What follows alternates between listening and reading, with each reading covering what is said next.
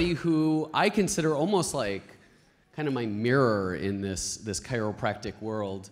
A few years ago, I went out to Life West for the Wave, and on my way out there, somebody by the name of Dr. Mary Flannery, who many of you know, called me up and said, listen, when you're out here, you need to meet this Dan Bronstein guy.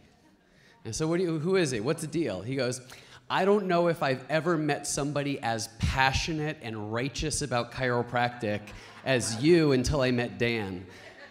My bearded brother, Dan Bronstein, is an amazing perinatal chiropractor with a passion for using tonal approaches to adjusting subluxation. He's going to inspire you to take action. I'm so excited to hear him. Dan Bronstein.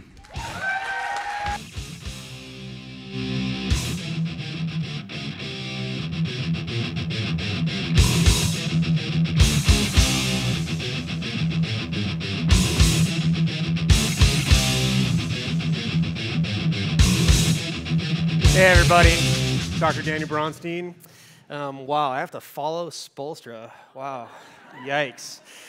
So when Justin first approached me to do this, I put 3 goals in my mind. The first goal was to rise the tide for all of our ships.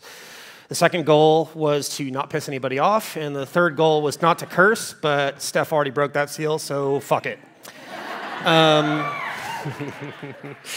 The goal of today, this last presentation, is to talk about care planning.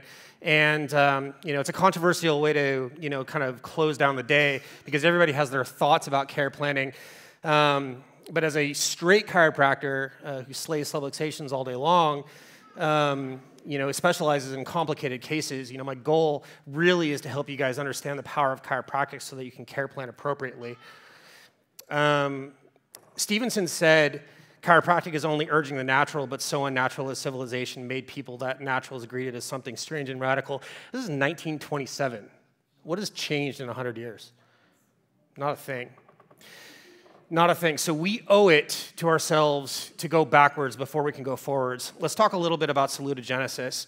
So Antonovsky coined this term back in 1979, and he said, life experiences help shape one's sense of coherence, or SOC. Life is understood as more or less comprehensible, meaningful, and manageable. Antonovsky was the first scholar to really talk about health on a continuum. It wasn't just health and disease. It was from the very bottom, death, all the way to striving with life. And this is back in 1979. The sense of coherence that he talks about reflects a coping capacity of people to deal with everyday life stressors. So as coping capacity improves, so does health. And what does chiropractic do more than help our patients cope with stress? He also coined the term generalized resistance resources, which basically says, well, what resources do we have to give to our people to help them improve their adaptability to stress? The degree to which a person's SOC and their health has evolved can predict happiness and contentment. This has profound implications for our messaging as chiropractors because it frames better health as a means to enlightenment. Think about that for a second. It is therefore incumbent on us to be steadfast and relentless in our outreach to both new and existing patients, because Antonovsky would say that we are literally saving lives. If we can improve our patients' ability to adapt to stress, we improve their happiness, which means we improve their ability to manifest their destinies. So let's talk about a few pet peeves, and this is the part where I may piss people off, so sorry about that. First and foremost, let's stop using the word treatment right now, because we do not treat conditions. We do not treat conditions, we correct subluxations. Amy just talked about it perfectly. So let's stop using that word. Second, let's stop giving away care. I teach a lot of seminars, and I meet a lot of chiropractors, and one of my biggest pet peeves is talking to chiropractors who give away their pediatric care for free. This is terrible. In order for a patient to have a sense of coherence, they need to establish an equal exchange. So make sure that you have a fee that people can afford. Third and last, let's do chiropractic right first. Another thing that happens when I teach seminars is we get a lot of conversations, mostly from students, but from some younger docs too, about cases that they're seeing. Let's say, for example, a patient comes in and they're constipated. I've tried chiropractic a couple times, it didn't work. What else can I do to help this patient? My response in that case is always the same. What kind of a care plan do you have them on? How are you adjusting them? What's your long view for how you're going to see this patient?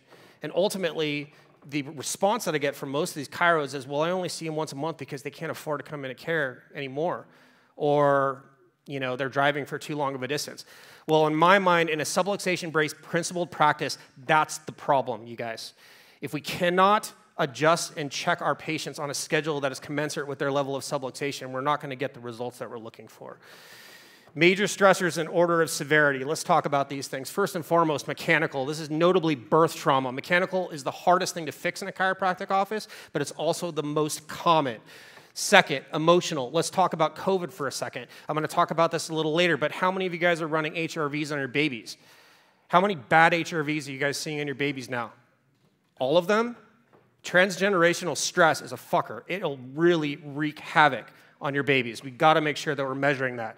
Number 3, chemical. You guys all know this. Food coloring, additives, sugar, gluten, dairy, medications especially.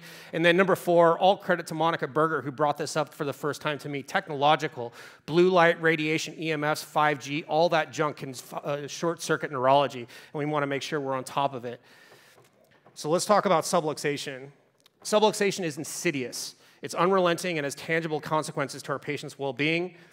It has demonstrable effects on the afferent feedback to the cerebellum, feed-forward activation of the prefrontal cortex, the central integrative state of the brain, and all of its motor sequelae. Children are under more stress than they've ever been in modern history, especially with COVID, guys. This is a huge process, so we got to take chiropractic seriously in that regard. Birth is becoming more difficult. I'm going to share a story with you guys. 4 years ago, I was in Paris doing grand rounds with chiropractic students at IFAC, and our keynote speaker was a guy by the name of Michel Odon. How many of you guys know Odon? If you guys don't know it, he wrote a book called Primal Health. It's mandatory reading for anybody who takes care of pregnant women. Michel, he was 88 when we saw him. He sat on a train for 4 hours to get there to talk to us for 4 hours for free about birth. The guy had been an OB for like 60 years at that point, and he said something that will never, ever leave me. He basically said that we have genetically selected away from vaginal birth. Think about that for a second. Genetically selected away from vaginal birth because we spent 3, 4, 5 generations intervening in the birthing process. Our moms have a harder time in our generation delivering than their moms and their moms before them. So just take that into consideration when you measure birth trauma. Our kids' abilities to adapt is compromised, as is demonstrated by the litany of poor HRVs and thermography scans that we've collected in our clinic. As Drew talked about, neurodevelopmental disorders are on the rise. 1 in 6 kids has a developmental disorder. More and more children are presenting to our clinic specifically with complaints of anxiety, panic, and suicidality. The last new patient that I saw on Thursday was with a 10-year-old who's self-harming. We see a lot of these cases, and it's getting worse, so we got to take it seriously. This represents the ultimate failure in adaptability. If they do not have a sense of coherence, they need the ability to adapt. So how does chiropractic fit in? Chiropractic care improves adaptability and removes interference from the inside out, as you guys know. A cumulative survival value was talked about by Stevenson back in the early 1920s. This is basically what BJ talked about as creating a healthcare savings account, right? We want to put more into our account than take away. Gravity is the one universal force that never shuts off. So the way that we adapt to gravity is directly proportional to how our nervous systems adapt to stress. If you cannot resist gravity correctly, your brain does not work correctly, which means if you're subluxated, you're not resisting gravity correctly and your brain's not going to work correctly. So focus on the subluxation. Make sure you have a technique system and analysis and an ability to know when a patient does not need to be adjusted. In my clinic, 25% of my patients come into the clinic and do not need an adjustment. That's the goal of a chiropractic visit in my office. Because what does that mean? They have a clear functioning nervous system. Remember, a chiropractic adjustment is a potentially destructive force. Innate is constructive, so just keep that in mind. Allow the body to heal itself by adapting better to distress in its environment. Let's talk about requirements for plasticity. We want to promote long-term stability in these patients. 2 things are necessary for neuroplasticity: glucose and activation. And of that activation, there are 3 sub-requirements. The first is specificity. I can't remember who talked about this previously. Somebody talked about specificity. This means we have to identify the irritation points, correct them, and leave everything else alone, because if we do too much, we overwhelm the nervous system and the body doesn't know how to adapt. Number 2, intensity. For all intents and purposes, this means how big of an adjustment do we give our patients? We need to know how many sensory input to put into the neuraxis to make that plastic change without completely blowing them out. And you guys know what I'm talking about. If you've ever seen a blowout, you'll know what it is. It's like the worst meltdown you've ever seen. That's exceeding their metabolic capacity. And number 3, most importantly, repetition. We need reps in order to make plastic change to the nervous system. Think about it like you're learning how to play the piano. You never learned to play the piano before, you suck at it. But when you practice every single day over and over and over again, it becomes innate and you don't have to think about it anymore. Holding an adjustment is very much like that. The first adjustment that your patients get in your office are likely only going to hold for about 4 to 6 hours because it's a skill they've never done before, especially if they've had trauma from birth. We want to get them to the point where they can hold for a week or 2 weeks or a month or however long we can get them to hold because it gives the nervous system breathing room to make the changes that we're looking for. In my office, I model my care on certain historical models. BJ, and this is an apocryphal story, perhaps it's not true, but I heard a story. BJ in his clinic, when he was doing inpatient work and he would adjust and check patients 6, 8 times a day, whenever a patient needed to be adjusted, BJ would pay the patient $5. Because he wasn't doing his job. But when the patient came in and didn't need to be adjusted, the patient would owe BJ $500. You see the point? We're trying to create self-sufficiency so that the patients can do their own jobs on their own. Spears obviously had an inpatient facility as well where he was checking people on multiple times per day. And Bobby Dosher, you guys know what she's doing at Oklahaven. I heard her speak at a kids summit about 5 years ago, and she said something that really racked my brain. She was talking about a case that I'm pretty sure was a transverse myelitis case that she saw at Oklahaven. She's talking about the miraculous results that she got. And in the back of the room, one of the folks there raised her hand and said, "Bobby, what was the diagnosis?" And Bobby said, "Who cares? They got better." Sounds like typical Bobby Dosher, right? That's the point of what we're trying to make, right? Who cares what the diagnosis is? Follow your objectives and make sure the bodies are doing their jobs. We cannot expect to care for our patients the way our forebears did a generation ago and expect to get the same results that BJ got in his clinics. Care plans need to be longer, more intense than ever. Patients need to be prepped early and often for lifetime care after their corrective care ends. Our adjusting styles need to adapt to the central integrative states of our patients' nervous systems, and we must modify our care on the fly if we observe the care is too intense or not intense enough to encourage the summation we're looking for. We need to know whether or not our patients' nervous systems are hyper-aroused, hypo-aroused, or unstable, and we have scans at our disposal to be able to tell. If we look at all these things in context, we are on the verge of a chiropractic renaissance. When I come up with care plans, I learned this years ago, I come up with a number that makes me really uncomfortable, and then I multiply that by another 25%. You can over-adjust a patient, but you can never over-check a patient. Let me say that again. You can over-adjust a patient, but you can never over-check. It is vitally important that when a patient is on a care plan, we are working towards self-sufficiency over time. So let's talk about a couple of these cases. This is Rooney. We just published a case on her back in January in Matt's journal. She has a defect called a CASC defect. It's a very rare genetic disorder that looks like cerebral palsy and autism combined. It's characterized by cerebellar hypoplasia. If you look at her scan on the left side, and we could not get an EMG or an HRV on her because she's too wiggly, and we had to get a segmental thermal, but look at what we're seeing on that thermal over to the left side. This kid's brain is on fire. This is a perfect example of a hemisphericity in my clinic. One side is lighting up like a Christmas tree. This is bad news. I was seeing her twice a day when I first got started because it was so difficult to keep her stable. I didn't know what was going to happen between visits. So I checked her in the morning and I checked her in the afternoon. And it took me roughly a month before she could start holding an adjustment overnight.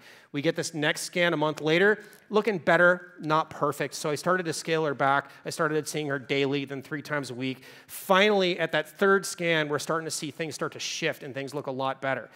At this point, we started to see symptomatology change for her. This is a kid who couldn't walk correctly. She had no vocabulary, no eye contact. Her digestion was crap. Her sleep was crap. And mom started to describe improvements in all of these things, things that our doctor said are genetically not possible to change. Fast forward to that 4th month and her thermal is perfect. This is when we started to see huge changes with her. But the point was, if we didn't stay the course on this case, we never would have gotten there. Second, Sage. Oops, sorry. Let me take a step back.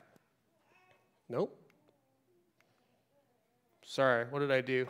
Can you send me back to that Sage slide? There we go. Okay. Sage is a CP kid. She's also a seizure kid. Her thermal and HRV were inconsequential. They were both fairly normal, but her EMG was a mess. Thanks. Look at that first EMG. That is a perfect example of dyskinesis, which is abnormal energy output, right? For those of you guys that are measuring EMG, you've seen this before. If I'm recalling correctly, her total energy index was in the 400s, which is not great. The first adjustment that I gave her, I blew her out, which means I exceeded her capacity because she had a seizure on the table, okay? In normal circumstances, that would be a bad thing, right? Especially super scary for mom because she's trying to come to us to prevent seizures in her kids. So we backed off a little bit. I started adjusting her a little bit more gently. That was the last seizure she ever had. Look at the changes that we've gotten in this EMG over time. Total energy index is coming down into the 200s until her overall pattern and symmetry scores are in the 80s, which is nice and stable. This kid is thriving now, but it took us a good 4 months to get her stable before she could get there. This is another case that I'm going to be publishing, Light. This kid came into the clinic with a cough that everybody thought was COVID. He coughed all the time. Parents had to test him for COVID every single week because they thought for sure he had it. He couldn't go out in public. But what was happening, what we figured out when we dug a little deeper, is this cough wasn't a cough at all. It was a tic.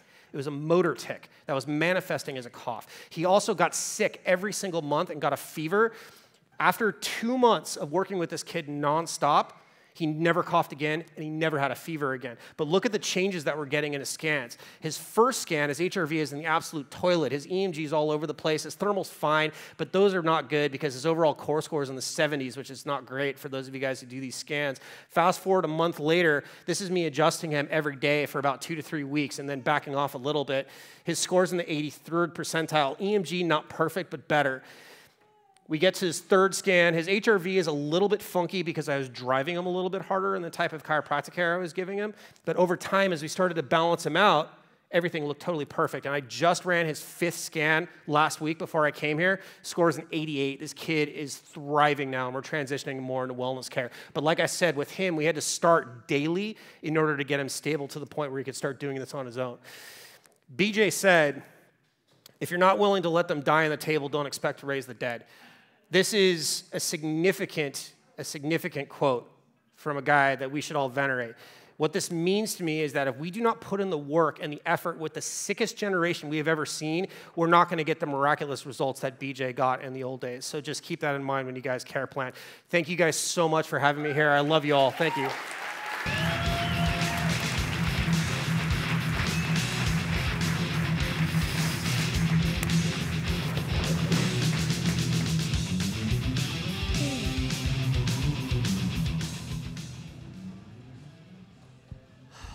I don't know about you, but I am so turned on right now. Oh my gosh. I need to cool off. All right. We have a wonderful panel that's going to be starting at 5 o'clock, followed by the one and only Dr. Justin Ohm. In the meantime, take the next 25 minutes, go outside, stretch your legs, get some snacks, which we have out there, and we'll see you back here at 5 o'clock sharp.